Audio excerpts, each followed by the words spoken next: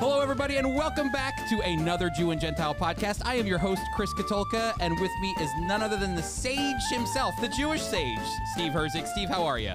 Chris, I'm doing okay. I'm an old man, and I hurt my back over the weekend.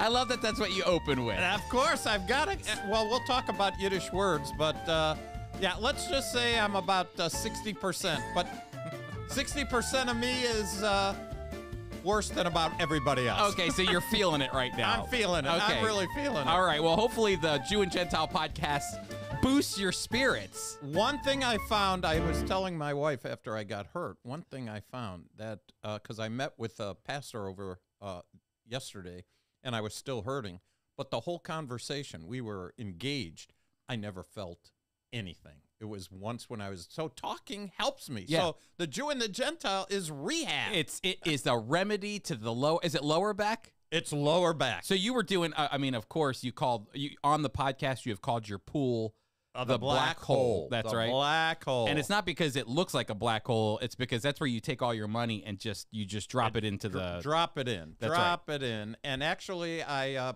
posted on our refrigerator along next to all the grandkids' pictures and things like that.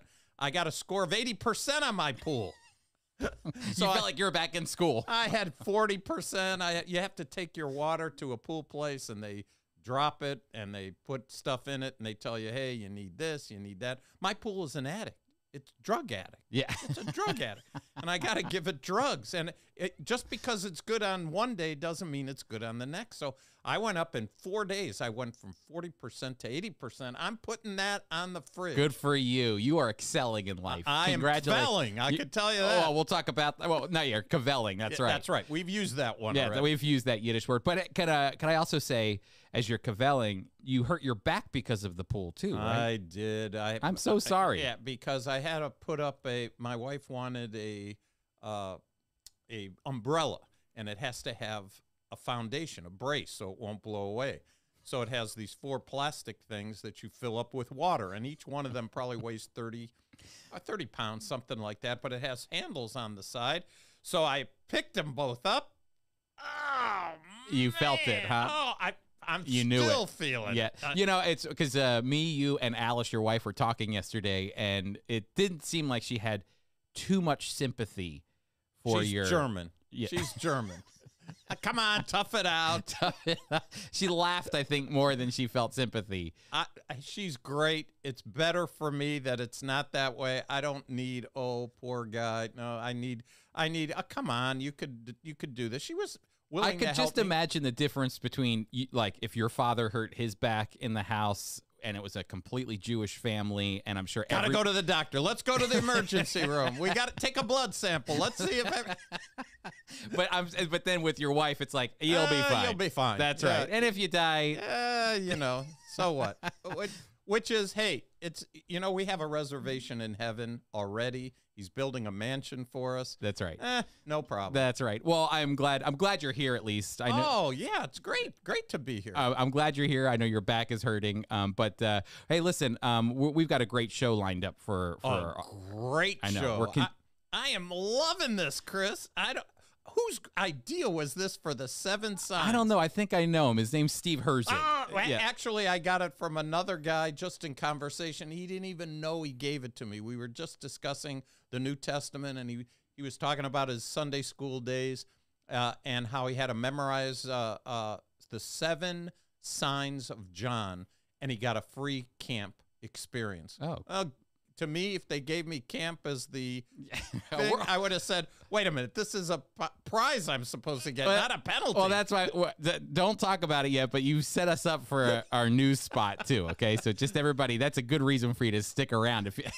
If you think our teaching is bupkis in the Bible, at least stick around for the news, because we're going to tie it all back in a moment. But just a quick reminder that the Jew and Gentile podcast is sponsored by FOI Equip. It's your opportunity for free. I don't know how many times I can say that, Steve, for free. Well, you were the one that says 7 times you got to be able to say something in order for people to remember. That's right. So we'll just say it 3 more times for free, FOIEquip.org. It's there that you can learn the Bible from a Jewish perspective, and we are wrapping up a 3-week series with our very own Lorna Simcox, the editor-in-chief of Israel, My Glory. That's been fantastic, Chris. I've just enjoyed her so much, and we've had great questions. Hey, we had a gal, I don't know if she'll be listening to this, Pinky Pinkus. Oh, Pinky. I see her on all the time. Pinky Pinkus from California, and I had just noticed her when I was helping out Lorna last week, and I'm telling you, Chris, she's from Ohio. She's a Buckeye. She's Jewish, and she believes that Jesus is the Messiah, so she's a believing Jewess. Praise the Lord. And, yeah, it's wonderful. She had an opportunity to share her testimony. But Pinky, I said, Pinky, your parents didn't do that to you, did they? She said, no. I think her name was Sharon, and she said, but I love my nickname, Pinky. I didn't ask her. Maybe I'll have to ask her, how did she get Pinky? But Pinky Pinkus, it's a fantastic name. It's a great name. You know, this is a constant conversation that I have with Laura Coleman, our administrative assistant here in our department at Friends of Israel, that there are times for the classes I wish it was just a webinar where we could just see the face of the speaker, and the speaker had all, like could just focus on that. And because then, sometimes people, when they're on, they click their audio on, and you can hear their conversations in the background, and you have to turn it off. But it makes it real, Chris. But that's the thing, as I was saying, I love meeting people from all around the Pinky and all of these people that are coming in from, and I'm not even joking to our listeners. People are tuning in from all around the world. Australia. Last week we had Australia. And Chris, we got a guy on a boat in Toronto. He's on a boat. He's sitting there drinking on his boat and listening to the Jew and Gentile. I want to be up there. It's fantastic, So it's amazing. We've got a great audience, and please join us. Go to FOIEquip.org. You can register still to be a part of Lorna's class. The last class is tomorrow night. That means Thursday night. What is today's date, Steve? I don't even know what today's date is anymore. I believe it's the 28th. Okay, 29th. so this is the 20. So it's just the Thursday of. I believe the 29th is the last night. Or I'll get you the exact dates in a moment. No, maybe it's the 20th. And tomorrow's the 30th because it's July 1st on Friday. All right, so there we go. So what date is it then? It's the 29th. Oh, this is so you can. The 29th. Tomorrow's the 30th, and then Friday is the 1st. Okay, so that means the 29th then. So that you know, June 29th is Lorna's last class. No, 30th. 30th. Today is the 29th. Ay. We're... Oy vey's me. Sorry, everybody. We didn't plan for All this we have part. to do is turn on our phone. We can find out the date. That's the problem. I was looking around for my phone, and I didn't see it anywhere. That's why I was getting all confused and whatnot. But we just lost about half our listeners. I know. They say, these guys are We just crazy. went from 3 to 1.5. That's right. No, so tomorrow night, June 30th. There we go. So if you're listening, you're wondering, well, when is it? It's June 30th. It's tomorrow night. Lorna's last class. You can still be a part of free. That's right. And you can still be a part of the free online class where she shares her testimony and how we can engage in the Jewish community, share the love of the Messiah with them. And then we have other events coming up as well. Go to the website to find out how you can register, FOIEquip.org. Steve, we are in John chapter 5. Take it away. John chapter 5, because we've already covered 2 of the 7 signs that have taken place. The water that was turned into wine, and then we have the nobleman's son healed, and we've covered those. And now we're coming to chapter 5 of the 3rd sign that John the apostle is going to be writing to demonstrate that Jesus indeed is the Jewish Messiah and the Savior. And in chapter 5, it starts off and it says, after this, there was a feast of the Jews. And I want to stop right there. Yeah, I'm glad you're stopping right there because I'm already hungry. Yeah. That's right. There's a feast of the Jews. So why did Jesus go down to Jerusalem, or really up to Jerusalem? And we'll talk about that. But the feast of the Jews, Chris, there's a passage in Deuteronomy that tells Jewish males that they must be, of the 7 feasts, 3 of them, they must be in Jerusalem. Mm-hmm. And so Jesus was not just saying, hey, I think I'll take a stroll from Capernaum in the Galilee and come down. No. Because that was a hike, too. I mean, we're not talking about getting in your car and going. We're talking about a 2-day journey from It is, but every man had to do it. Mhm. They had to be there. Thus, there's a crowd. Remember, John's goal is to pick these 7. He did all kinds of miracles, but he's picking 7 of them as signs to demonstrate who Jesus is. He's already turned water into wine. We discussed that. The nobleman's son, 30 miles away, is healed.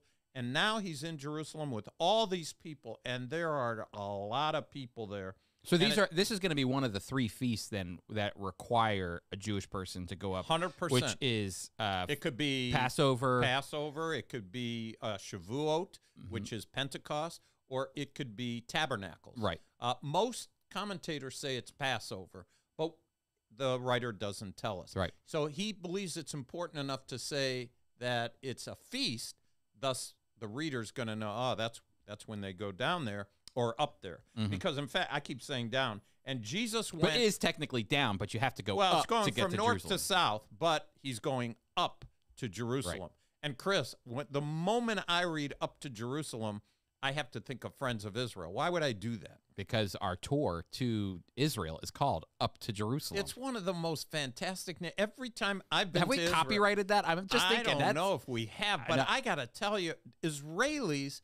In my experience, when I'm in Israel, and you have your little lanyard you're wearing, and tells your name and what tour you're with. When you say up to Jerusalem, or the bus has up to Jerusalem, so that when you walk around, you see, oh, there's our bus up to Jerusalem. That's us. Israelis say up to Jerusalem. That's it is. It's 2,400 square. It's 2,400 feet above sea level. Yep. Any way you come, you're going up to Jerusalem. Yep. It's a great name. It's a great name. And that's exactly what they did. That's what the Psalms, the last bit of the Psalms are called Aliyah Psalms, the going up Psalms. When they would go worship, they would sing Psalms on the way up because you're going up to Jerusalem. So we invented karaoke. Yeah. I never thought about that. I didn't either until I just thought of that. It is the ancient karaoke machine. Can you imagine? Hey, this reminds me of a song. Let's do it. But it wasn't. It wasn't just any song. There was a liturgy of songs from Psalms that they sang. It's the original karaoke. Oh, that is amazing. I never thought about that. But it often was associated with suffering, because you're suffering as you're climbing those. Again, it goes right along with who we are. I just told you. As soon as you get hurt, something's wrong. Oh, of course. Is anything okay? Is anything okay? Wait a minute. Is anything okay? All right, go ahead. Sorry. No problem. People probably think these 2 guys are so. We're having a good time studying God's word. It is great. Look, it's the Feast of Israel. They're going up to Jerusalem, and now they're at the sheep gate. Now there is in Jerusalem, by the sheep gate, a pool, which is called in Hebrew Bethesda. It has 5 porches. So there's a few things here. First, the sheep gate is by a pool. The sheep gate is by the temple also, and that would be used for sacrifices. Mm-hmm. If you were a sheep and you went through that, it was a one-way ticket. That's right, Chris. There was no coming back. The door is put behind you, and that sheep was gone. And never came back. From archaeological finds, they have found the pool of Bethesda, and it's just a little north of the Temple Mount area as well. And they found the pillars. That's right. They were able to see the pillars. So what does Bethesda mean? Bethesda, language was never easy for me. My wife Alice's language is much easier for her. But translations, house of mercy or grace or shame or disgrace. Mm-hmm. You could go either way. Yeah. Oh, boy, that sounds like our people, too. Oh, grace, mercy, disgrace, shame. It's black or white. Pick your poison. That's right. Glass half empty, glass half full. So Jesus is there, and there are a bunch of sick people. Mm-hmm. This isn't funny. They're sick, and they're laying around this area. Remember, everybody has come up to Jerusalem. It's the feast. There's a sheep gate there. The author is sure to tell us that. And there are lame people, paralyzed people, blind people, and they're laying around. And the text says that they were, and this is a controversial, somewhat controversial, verses 3 and 4, because it was added later. They haven't found any documents, any verses that are earlier that go with the book of John. So when you read your Bible, you might even have an asterisk there that tells you, this might have been added. Yeah. But either way, they were waiting for the movement of waters, and the angel went down a certain time in the pool, stirred up the water. Then whoever stepped in first after the stirring of the water was made well after the disease that they had. So you have this story. John is saying there's sick people. Jesus is in Jerusalem. There's a man there who's very sick, and Jesus asked him a question. In verse 5, it says, now a certain man. There was a certain man there. Isn't it interesting? John just said there's a certain man. He doesn't name him. Yeah, no name, yeah. Doesn't name him. And he says he had an infirmity for 38 years. Mm-hmm. Chris, if I had an infirmity for 38 years where I'm laying around, I would not have been as nice in my conversation with Jesus as this man was. Yeah. I know, because look at you. You've got your back is hurting, and I'm not afraid to tell all of I know. I knew back on Monday. You're like, that's right. First thing out of my mouth. That's right. I got a text bright early in the morning. My back's out. You're not going to see me today. That's exactly right. Let the whole world know. Right. They should only know from the tsuris, another word we use. That's right. Tsuris is trouble. I got trouble. Yep. Oh, do I got trouble? But anyway, so we got this man who is sick. He can't walk. And Jesus asks him a question. I love this question, Chris. Amidst all this, Jesus says, do you want to be made well? Yeah. Do you want to be What would you say, Chris? Well, I was just thinking as you were saying that, he's there to be made well. Bethesda is actually, there's a hospital called Bethesda. I mean, because it has the idea, they've taken that name, a very popular hospital called Bethesda. I think it's in Washington, D.C. That's where presidents have gone, generals have gone. That's right. And then there's Walter Reed Hospital, which is in Bethesda, Maryland. That name is associated now with healing. And so they're going with the grace part, not the shame. That's right. Exactly. It's a shame you're here right now. It works doubly. Yeah, exactly. That it's actually, I don't mean to get off on you, but, we serve at a hospital in Israel. And it's funny because I sat down with the marketing director of the hospital, and he says, we have a real problem because the marketing for the name of a hospital in Israel, and I forget, it's Bet Holim, I think, which means house of the sick. But they're like, it's just bad marketing because you don't want to go to the house of the sick. House of the sick. That's right. So anyway, that's just getting off topic. But the thing that comes to my mind is he's there to get well because he's waiting for that bubbling to come up. And actually, there were a series of dams in the pool of Bethesda, and that's where that bubbling was coming from. As the water was moving from one section to another, the bubbling would happen, and and all of a sudden you jump in to try to be healed. And so that was what was coming through my mind, is thinking, well, I'm already here. I'm not here for any other reason to be healed. So it's a great question, I think. Yeah, and bubbling water is hydrotherapy. I should have gone into that. That's right. It's like a sauna. That's right. Or a spa. A little hydrotherapy. But isn't it interesting that Jesus asked him that question? And Chris, I thought of Friends of Israel, and I also thought of believers in general. Jesus came to him. Mm-hmm. He approached him. I got to tell you, do we always approach people when they look like they're in need? Sometimes I think we might, but sometimes we don't want to look at. There's homeless people around, and you feel bad, but you don't want to get involved.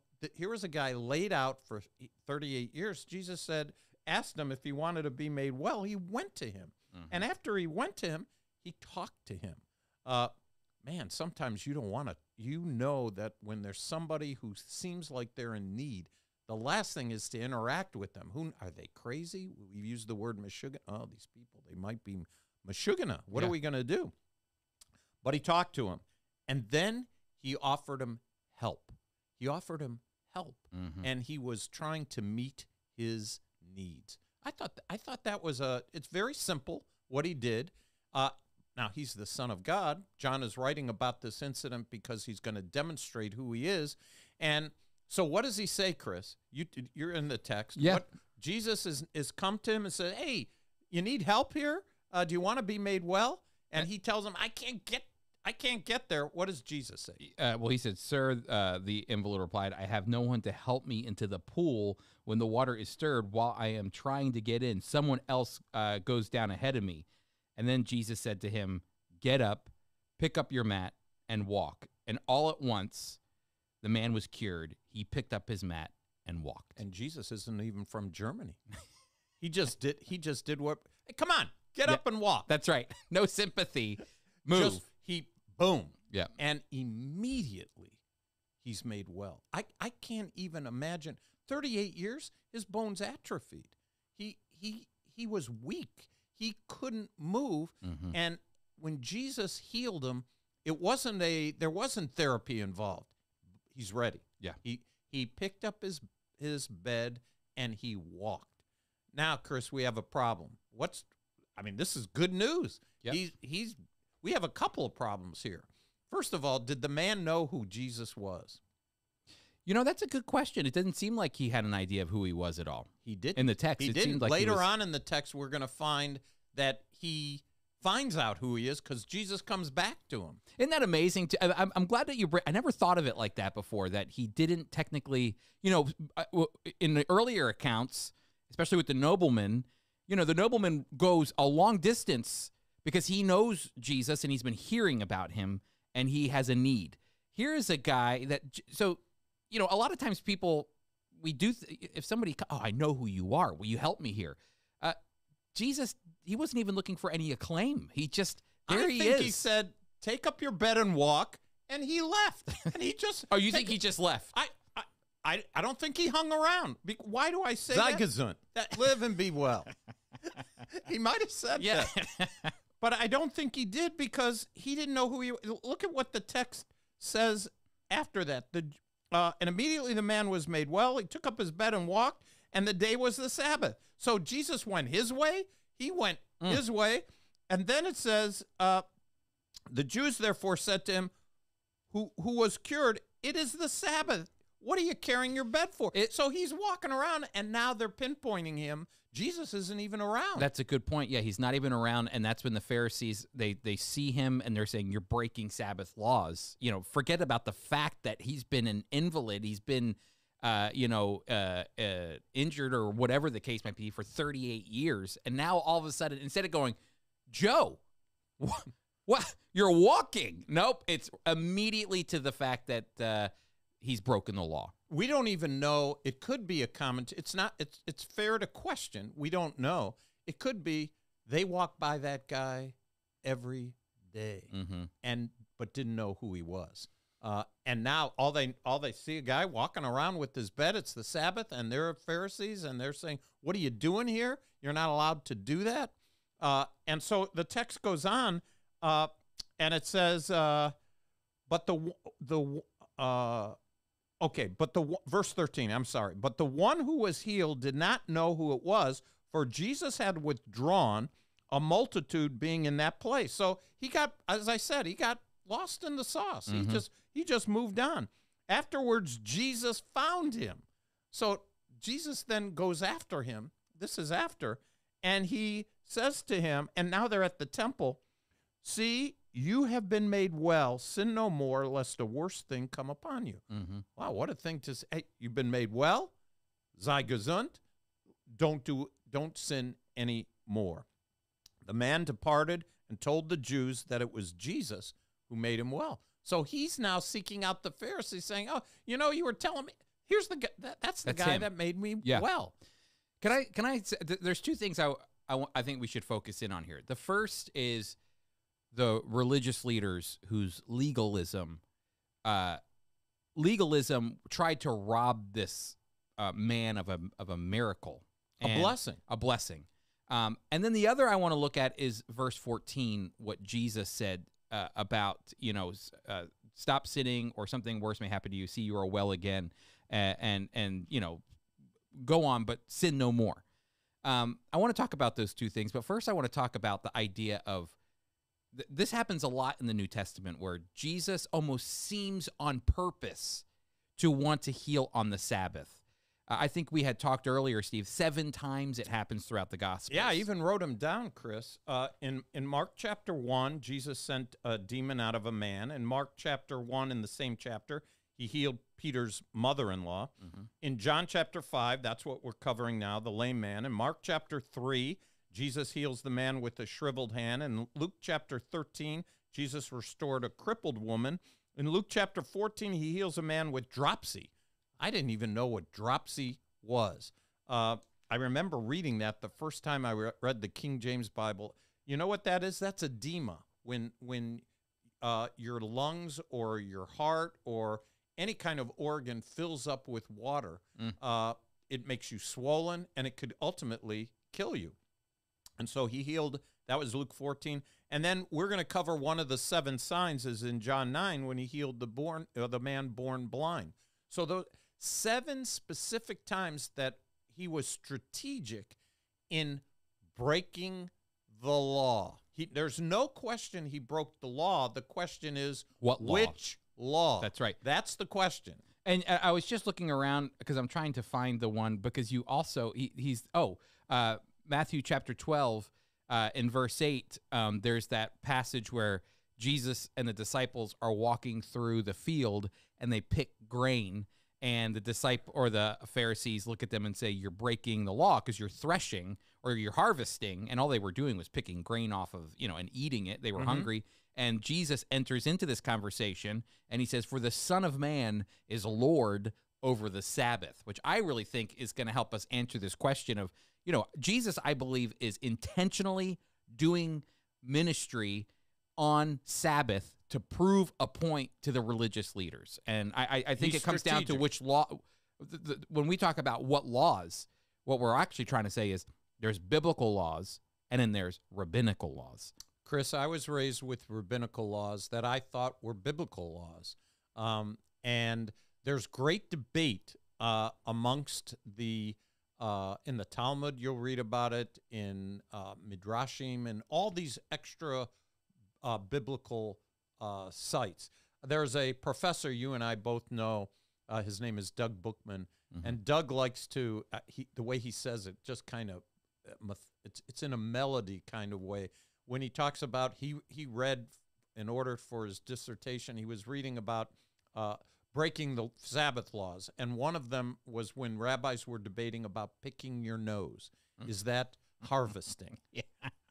And the way he said it, the way I said it probably has grossed people out, but the way Doug said it, he kind of just rattled off all these different things. But that's what they did, the minutia. They debate the minutia of what does it mean when you're supposed to rest? That means you're not allowed to work. What aren't you allowed to do? Well, and then they start talking about these various things. So you're talking about reaping or harvesting. These were the 7 I mentioned had to do with healing. And so if you're in Israel, the Sabbath laws, you could go to the emergency room in a hospital because that threatens the life of the person. There's no question that the rabbinic law is removed. You need an emergency surgery, you need whatever it is, by all means.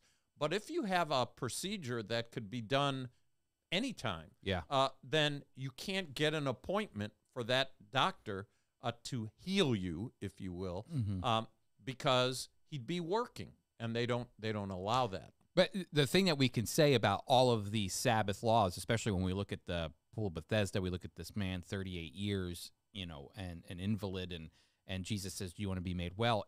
Jesus isn't intentionally trying to break the law. It all has to do with life.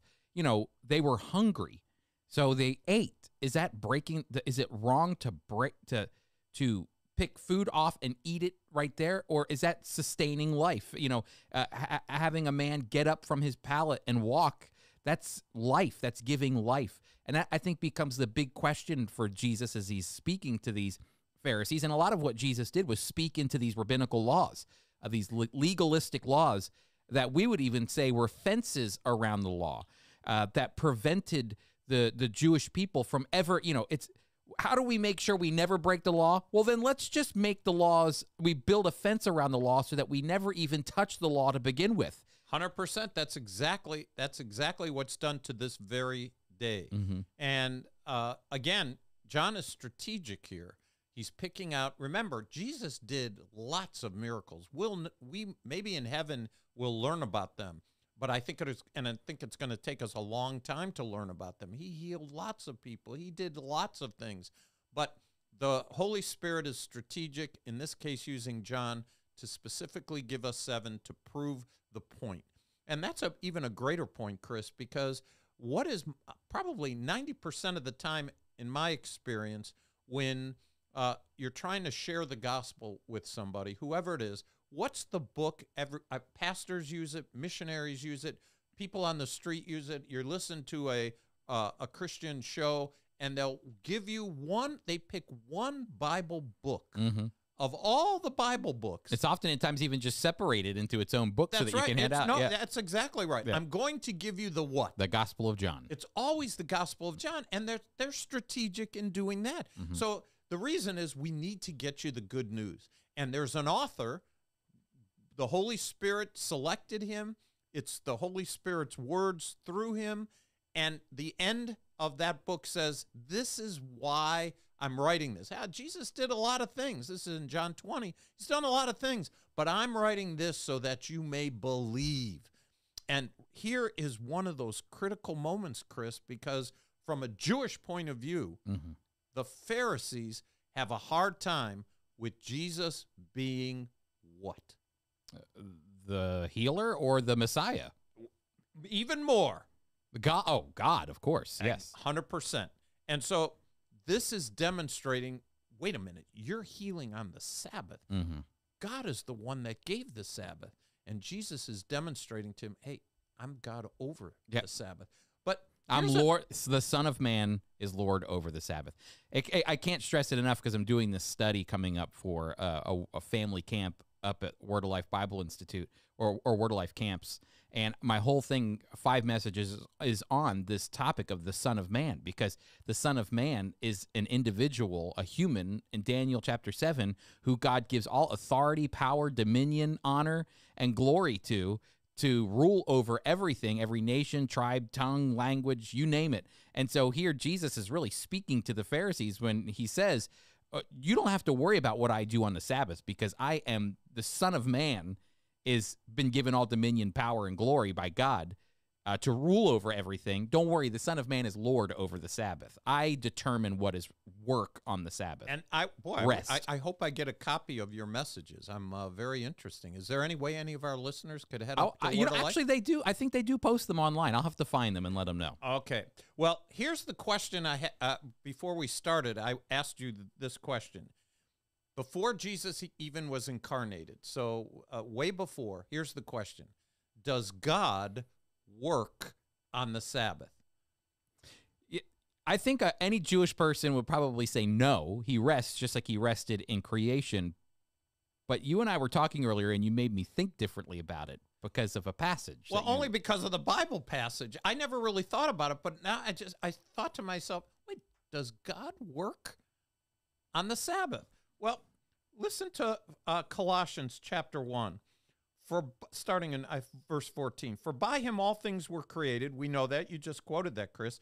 That are in heaven and on earth, visible and invisible, whether thrones or dominions, principalities, powers, all things, Chris verified, were created through him and for him. Okay, so that's what he did. He created. But here's verse 17 of chapter 1. And he, this is speaking of Jesus as God, is before all things, and in him all things consist. And they're sustained. The King James says he works all things. So the fact is, if God took Shabbat off, Chris, gravity would end. The earth would plummet. The sun wouldn't be in rotation. He's holding all. And does he take off on Sabbath? Friday night, I'm done. Sun, moon, stars fall from the sky. What if God took off for Shabbat? He just needs a vacation. God is always working. Yep. I like the way the New English Translation says it, Steve, because it fits perfectly with what you say. The New English Translation, the Net Bible, says He himself is before all things, and all things are held together in him. He's working. He's got the whole world in his hands. He does. Yep. And I never really, we sometimes compartmentalize God. We believe in the triune God. We believe they're equal. We believe they're the same. The God is God, but he is in three distinct persons. Mm-hmm. And so we say, oh yeah, Jesus is Lord over the Sabbath. So there are instances where Jesus broke the rabbinic law and worked. Yeah. I'm saying God's working all the time. He's never taken a Shabbat off. I never thought about that. That is really good. Well, Steve, look at you. You should write a book. God's never taken a Shabbat. No Shabbat for God. And aren't you glad? Aren't we glad? He holds everything together. Yeah. And so here's and that, by the way, I think the Jewish mind, the Pharisees, would have agreed with that. Yeah. There's no question. When I was in Hebrew school and we talked about Genesis, that one of the questions the teacher would ask is say, wait a minute, did God take Shabbat off? Well, in the sense that he stopped creation, he's demonstrating or leading by example that we need to take a day off. But God isn't limited. He did that and told us that so that we would rest because we're limited. He's unlimited. So the Jewish... Technically, I mean, I there's even correlation to us. God stopped creating after 6 days and he rested, but yet he still held everything together, as Colossians 1:17 says. And in some ways, I mean, we just went, we led a group through Brooklyn the other day, a Christian group through Brooklyn, and we went to a kosher kitchen, and an Orthodox Jewish young man taught us all about the kosher kitchen, but it was fascinating what you can do, what you can't do, how you can eat, but still, they're still eating. You can still eat on Sabbath. You just can't prepare on Sabbath. But still that idea, like, it's not like God says you have to stop sustaining yourself for life. You still have to hold together your diet, and you still need to drink water. Yep. You still need to sleep. You have to pick the glass up. You have to turn the, turn the spigot. That's whatever. right. You can do all those things.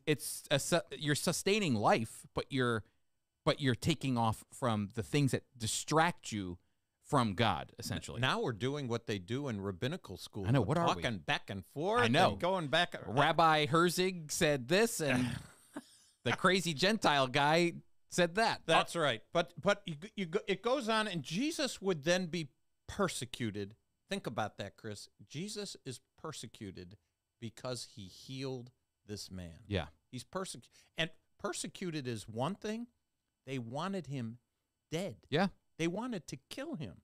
And the reason is verse 18, and I think we should talk about this. It says, therefore the Jews sought all the more to kill him, because he not only broke the Sabbath, but also said that God was his father, making himself equal with God. Chris, from a Jewish point of view, I agree with what that's an abomination from a Jewish point of view. How could a man be God? That's the thrust of the whole Bible. Yeah. I mean, the prophets looked forward to him, this Messiah. The Jewish people believed he was only going to be a man. Then we are introduced to him and the way he was born through a virgin, the place that he was born, the things that he was able to do. Here in John, he's authenticating, just like in Matthew, authenticating who he is. But in John's case, not just the Messiah like Matthew was trying to say, but here in John, that he is the Savior of the world. Yeah. So the idea of the Savior of the world, it even boils down to my individual relationship with him, that through the Savior of the world, I have a relationship with God, and I've been reconciled to God. And it makes me think of that last section, Steve, where he says, later Jesus found him at the temple and said to him, see, you are well again. Stop sinning or something worse may happen to you. And the man went away and told the Jewish leaders that it was Jesus who had made him well. And, I think some texts might even say, go and sin no more. Maybe you've heard it that way. And you know where my mind goes to? I think even as Christians, we have this capacity. Jesus comes to us, he heals us of our sin. And yet sometimes we can find ourselves going back to the ways of life that were before we knew Christ. We can find ourselves sinning again. I often think, the Christian life, Jesus is saying, you've been healed. Don't go back to the old ways that you've lived. Because even if you want to look at it and say, maybe he made some unwise decisions and that led him to this place. You have the Spirit. Jesus is saying you've been healed. Whatever you were doing before, don't do that anymore. You've been set free. Walk, live a new life in me, and find that freedom. And I think of Romans chapter 6, where it talks about the fact, I believe it's Romans chapter 6 in the very beginning, Steve. Let me see if I can get there quick enough. Romans chapter 6, where Paul opens up and he says, what shall we say then? And almost think of yourself as that man sitting at the pool of Bethesda, and just think, about what happened to him, how he was lame and then he was healed. And Jesus says, go and sin no more. And here we are, we've been forgiven, given a new life, forgiven of our sins. And then look what it says here in Romans chapter 6, verse 1. What shall we say then? Shall we go on sinning so that grace may increase?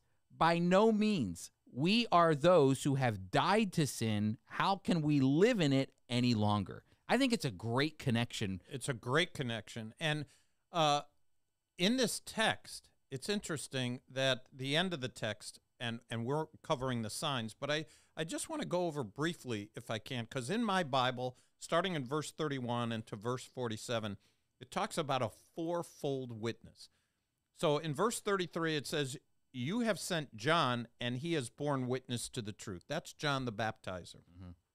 Then in verse 36, it says, but I have greater witness than John's, for the works which the Father has given me to finish, they were the very works that I do, they bear witness. So now he's saying, John said, the kingdom is coming, the Lamb of God.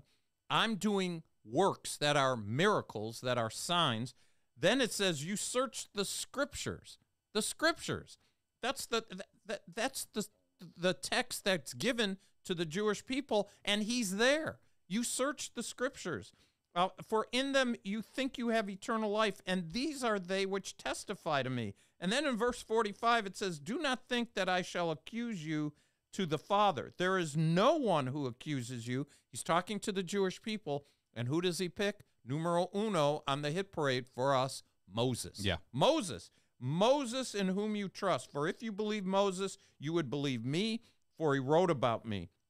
But if you do not believe his writings, how will you believe my words? Chris, today we can go to, if they're Gentile with a Christian background, we can mention Jesus and quote Jesus, and they'll say, forget it. Yep. If we go to the Jewish people today and say, look what Moses said. Moses said a great prophet will come in Deuteronomy 18. Moses, that you believe Moses? Yeah, I do, but I don't believe that. That's the same problem they had in the first century with Jesus right there. I know. It's unbelievable. But, that's the same problem the Israelites had. We talked about this when we did our study on the presence of God in the tabernacle and temple. They had the presence of God in the cloud by day and the fire by night, and yet the God that led them through parted the Red Sea, led them out of Egypt, that same God that brought them to Mount Sinai, Dayenu, it would have been enough, is the same God that they forgot about after 40 days of Moses being up on top of Mount Sinai. And they said, what should we do? We should build a golden calf, breaking rule number 1 and rule number 2. Just the way you described. They went back to their sin. That's right. He redeemed them, and they went back. Good. And it's not just them. It's us, and it's people we see every day. The text is relevant, not just in the first century, not just during Moses' day, That's right. but right today. It's the same thing. We haven't changed, and that's why John strategically picked out this as number 3. Look at the amazing insights that this text gives to, quite frankly, Chris, about you and me, our nature, who we are. How we are affected by that fall of man, oh wretched men that we are. But for the grace of Jesus. And just, I mean, when Paul talks about should we trample on this grace that's been given to us? Just think about the grace of Jesus in this moment. This guy was minding his own business. He's waiting for this weird thing to happen where bubbles come up and all this weird stuff. And Jesus could have passed by. I'm sure Jesus passed by a lot of people. He could have just passed by him, but in his grace, he spoke to him. Do you want to be made well? Listen, if you want to talk about the definition of grace, there it is right there. Do you want to be made well? Sure. Okay. Take your mat and walk, get up and walk. That's grace. I mean, he wasn't waiting. That's undeserved kindness from God. Bethesda. So I guess we go back to the place, Chris. Yeah, good. So do we want the grace of God, which is offered in Jesus Christ, or Bethesda? Do we want the shame and reject that grace and go back? That's right. I want that same word. I want the grace. That's what I want. And to think about that, like you said, it was a one-way place for the sheep that were headed for sacrifice to go to. There, Jesus, the Lamb of God, healing a lame man. I'm telling you, this is good stuff. This can preach, Steve. It can preach. Well, hey, everybody, I hope you're enjoying our conversation on the 7 signs. I'm thankful that Steve came up with this idea, which I think you said came from another idea. That's right. It's just God's people working out for God's glory. So anyway, Steve, why don't we transition to the news? Well, Chris, we're thankful to Laura Coleman once again, our assistant, who found this. And I just think she likes the word. The word's called glamping. Glamping. But she loves using that word. She talks, you want to hear about the glamping? Well, let's go back, though, because you were talking about a guy who won a prize, and the prize was to go camping. To go camping at a Christian camp. That's right. So first, let's talk about you and camping. Chris, I have done limited camping. I did it in college. I went down to Florida, and we lived in a tent for a week because I couldn't afford a hotel and all that. Our people wandered around for 40 years, Chris. They were in the desert. And they had actually great conditions because their shoes never wore out. They had plenty to eat. Manna came down all the time. But enough with the camping. Yeah. Enough with the camping. I want a Holiday Inn. That's what I want. Okay.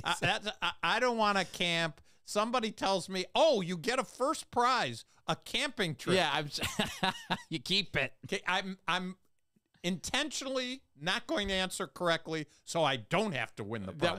I got a text a couple days ago from some dads in town, and they said, hey, Chris, we're doing a camping trip with the kids in August, and do you want to bring your August? Yeah. Well, let's pick the hottest month we can, so we're going to sweat all over the place. That's right. So I'm doing it, Steve, but I'm not going to lie. I think they get it. I don't get excited about the camping, but this is glamping, Steve. This is glamping, which is in Israel. Israel. And it's a great business, Chris. This is, again, Laura Coleman found this for us, but they call it, they're making a play on the words Gan Eden. And I remember in Hebrew school, that's talking about the Garden of Eden. Gan Eden. But this is called Gag Eden. G-A-G. That's Hebrew, means roof. So roof of Eden. The roof of Eden. And they are businesses starting by giving accommodations. Get this, Chris. Oh, this is so appealing to me. I know. A tent. A tent. A yurt. What is a Y-U-R-T-S? A yurt. Mud huts, cabin, pods. Do you want to stay in a pod? Yeah, no, thank you. And what's a yurt? I have to look that up. Do you think when we do our Up to Jerusalem tours, we could convince Jim to get us into a yurt or a mud hut or a pod? I don't think people would come anymore. Listen to the accommodation is intense that can hold up to 3 people. Hey, my wife and I is enough. The wife and me, that's enough. But people come with mattresses, bedding, towels, blankets, or guests can stay in a capsule built in mud that's a little larger. Oh, is this appealing? The site incorporates a kitchen, shower, shared bathrooms. Yeah, that's it right there. Thank God they have bathrooms, but I got to share them. One of my favorite. They don't understand Jewish people. When we have to go, somebody else is always there. We want our own. That's one of my favorite stories, Steve, of you traveling. I know that you know what I'm talking about, is that you went up to this school in Canada, and it was a shared bathroom experience with all the, I forget. All the missionaries. There are older missionary men, and the students were wonderful. We were in the student dorm, men's dorm. They left. They went and actually camped in the gymnasium so the missionary men who were there for that weekend could have their beds, their rooms, and we were in their dorm. So you glamped. They glamped while you were. It wasn't glamping. I remember you came back and you said, I was up every morning at 3 o'clock in the morning just so I could have the bathroom all to myself. Chris, without getting specific, imagine about 8 guys in their 50s and 60s years old. Yeah. In my head, when I got there in the afternoon and we're dropping off our suitcases, I'm thinking, what is going to happen starting at around 6 o'clock? I want no part of it. I was up at 3. I was out of there by 4 o'clock. I had a cup of coffee in the kitchen, and I don't know what happened. You had a solid 8-hour morning. I'm sure before anything even got started, you were up for 8 hours, but you got that bathroom all to yourself. Chris, there was one bathroom for 8 guys. Yeah. At least glamping, there's one for 3. Even it doesn't even, what are those called? The youth hostels. I've stayed at youth hostels. They're not even as bad as this sounds. This does not sound great, but it's going to be a great business, Chris. Reports suggest that the increased interest in glamping is a global phenomenon, with the market expected to be worth $5.94 billion by 2030. Is that globally, or is that just globally, in Israel? Okay. That's globally. The growth is being driven by a revived interest in staycations during the COVID era, as well as increasing environmental concerns. Environmental concerns, one bathroom for 3 people?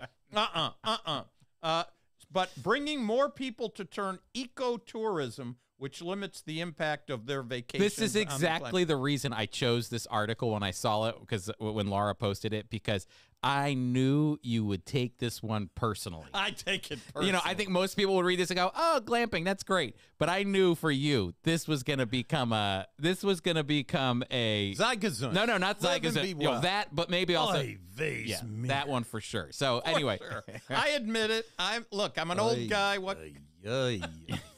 All of them. All right, let me lead on this one, Steve, because a few episodes ago, maybe it was even the last episode, you and I were having a conversation about gefilte fish. Love gefilte fish. That's right. And maybe our listeners, if you tuned in, you remember I had compared the gefilte fish to a hot dog of fish. And you said, more like a hamburger. And I okay, I'm gonna go with you. But again, I believe Laura, sent us this thing. Isn't it funny how this works? It's a Jerusalem Post article that says, Ballpark food for Bubbe. Manischewitz promotes gefilte fish dogs.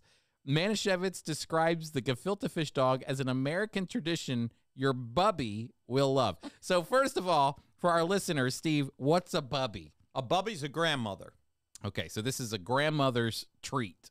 And Bubbe, most Jewish children, grandmother's Jewish grandmother, most Jewish grandkids think very fondly of their Bubbe. They love their Bubbe. Their Bubbe cooks great food for them. Their Bubbe gives them treats. When you say Bubbe, it means grandmother, but it gives very warm. You know, what do your kids call their grandparents? What we have, it evolves over time. My dad's name was Umpa. My mom is Gigi.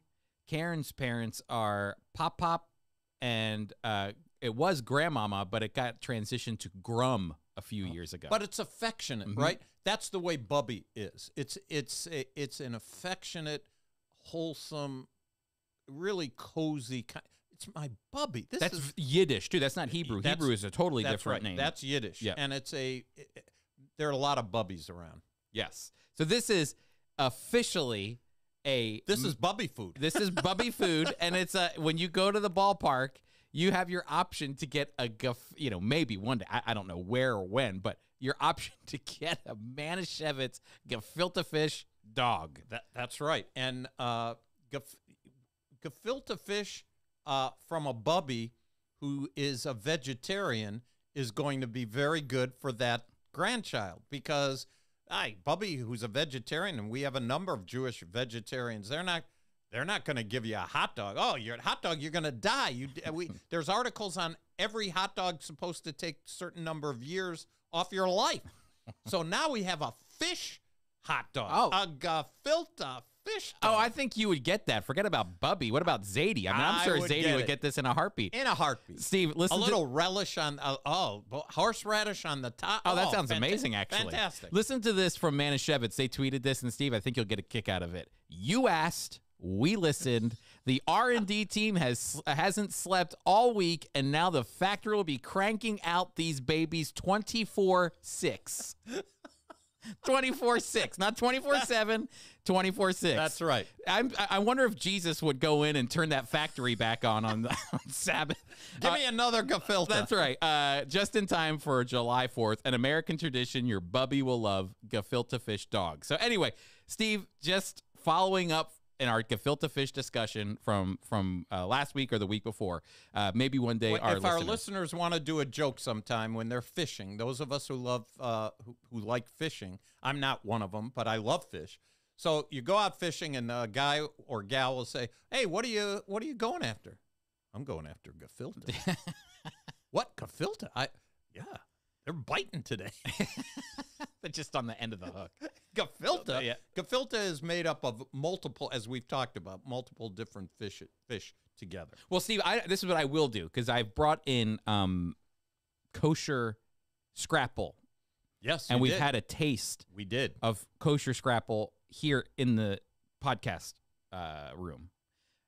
I'm going to go looking around for this Manischewitz. I will too. Manischewitz, that's a well-known company all around the United States, really all around the world. But in North America, Manischewitz is known, and I'm going to start looking for a gefilte hot dog. Well, we have to do a taste test on the podcast. And one thing we don't have to worry about, Chris, here at Friends of Israel, if you leave some food out, not in a vicious way, but if you leave food out, people think it's open season, and that food could be gone. Yep. In fact, there's a special place. I am part of the problem for that. I'm usually the one out hunting and scavenging. There is a special place everyone knows if you put the food there, you're allowed to take it.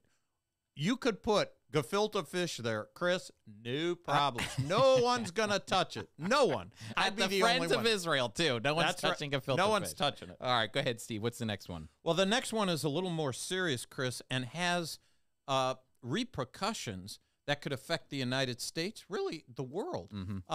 Because you and I talked about the last time we talked about Israel's politics, we knew that the government could fall, and indeed it has fallen. It's not in like a military coup. Yeah, no, not like that. It's normal political activities that go on in Israel.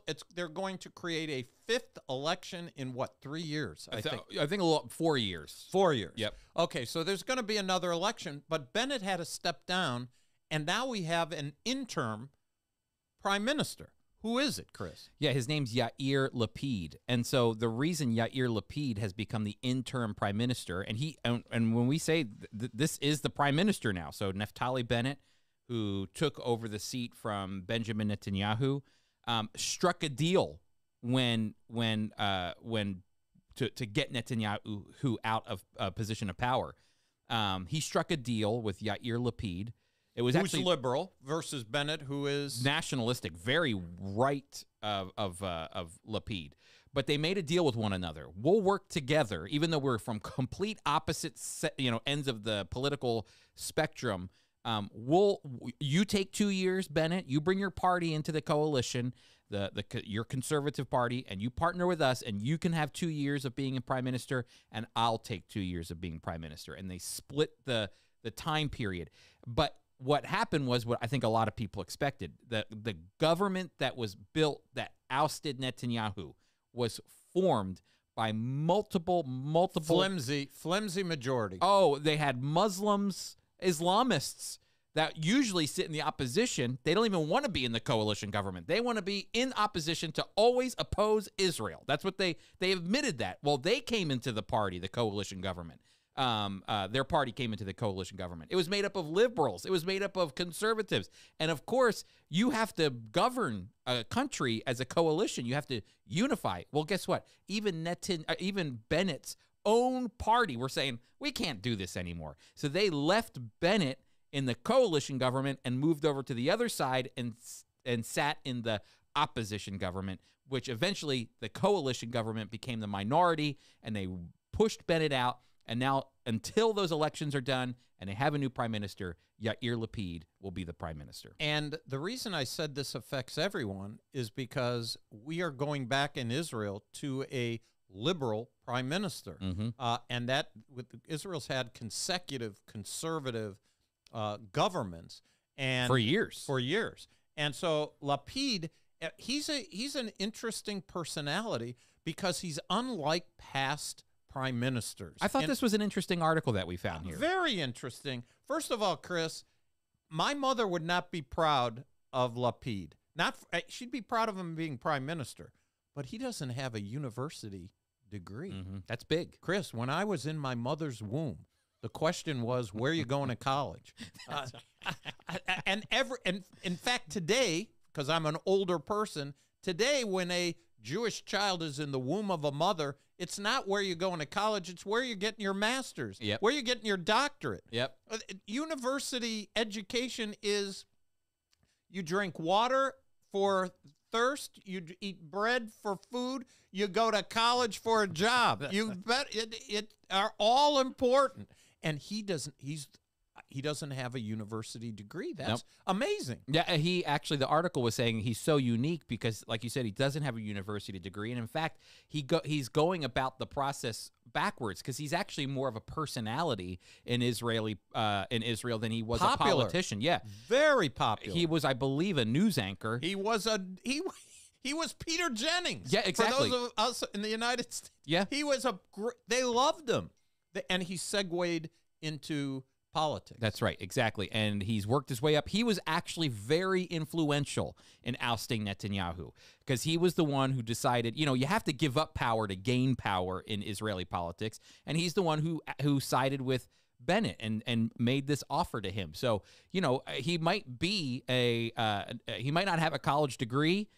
He might be in the communications and a popular person, but he definitely also knows politics because he ousted. Sharp. Yeah, he ousted. You have to understand, ousting Netanyahu is big. He is a king maker in Israel. He is the politician extraordinaire in Israel. Longest prime minister consecutive years or total years than anyone. That's right. And here is a guy without so a whole article was written about how different he is from most politicians. And listen what it says. Serving as foreign minister and alternate prime minister over the past 12 months, Lapid has boosted his status both in and out of Israel. He's met with numerous world leaders, including Kamala Harris, vice president, other top Democrats. Most significantly, he headed the recent Negev summit, which included representatives from Morocco, the United Arab Emirates, Bahrain, Egypt, and the Secretary of State, Tony Blinken. He is now rubbing shoulders with the powerful, and he is accepted. So all those things we mentioned are unique to him as a prime minister. But once you have the moniker of prime minister, you've got Doesn't the matter. goods. And he carries himself very well. He knows Israel politics. He defeated or worked a way to overcome Benjamin Netanyahu. So he's going to be an interesting person because his desires are far more leftist than Bennett's were. It will be interesting, too, because Biden, I'm sure he was preparing to go to Israel because he's going to Israel soon, I believe. Biden will go to him, no problem. Well, that's what I'm saying. He was probably preparing to go meet with the nationalistic Bennett, who wants all of Israel to be Israel. He thinks much differently than Yair Lapid. So now he's got to go. It's a totally different person you're talking to. So I'm sure he's adjusting and thinking about the things that Israel can do with the interim prime minister. The question is, what will that? The coalition government, it's got to go to elections. So will Yair Lapid win? I've heard Bennett is going to run again. Netanyahu could run again because he's the leader of the opposition. There's a lot that could happen in Israeli politics. Chris, this interim prime minister could last a long time. That's actually a really great point, too, because elections can take a long time. And even if you win the elections, you still have to then form the government, and that could make everything fall apart. Forming the government could take a long time. He'll be there a while. Yep, exactly. So, hey, listen, that's what's going on in the news. And Steve. The Yiddish word of the day. Well, you know, on our show notes, I took it from Yiddish word to Yiddish words of the day. So that's right, Chris, because my wife, who I love, the German, Swedish too, but she, especially in light of when I hurt my back, she found this cartoon, and it has actually has 3 Yiddish words, 1 English word. I love this. And I don't know if people... Here, wait, if you're watching online, I can... there you go, Steve. So hold it up over to this camera over here. There you go. Okay, that's it right there. She found this on Facebook or something like that, That's I'm sure. right. This is Jewish exercise. First... 4 stages of Jewish exercise. 4 stages. First, you stretch. That's what happened to me on Saturday. I hurt myself. I'm in biggest trouble. So you go to the next phase, which I did very well. Kvetch. Complain. Man, well, does this hurt? I'm in big time trouble. I can't do anything.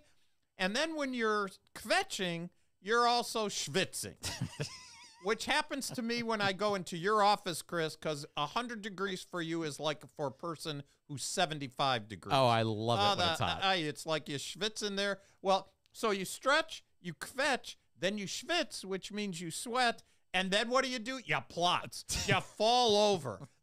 That's the way we Jewish people, that's how we exercise. I love the 4 stages of Jewish exercise: to stretch, kvetch, schwitz. It's kvetch. Get that k. Did I not say the k? You did not the first time. Say it again. Stretch, kvetch, schwitz, and plotz. Perfect. All right, everybody, that's it. Stretch, kvetch, schwitz, and plotz. 1 and 2. Stretch, kvetch, schwitz, plotz.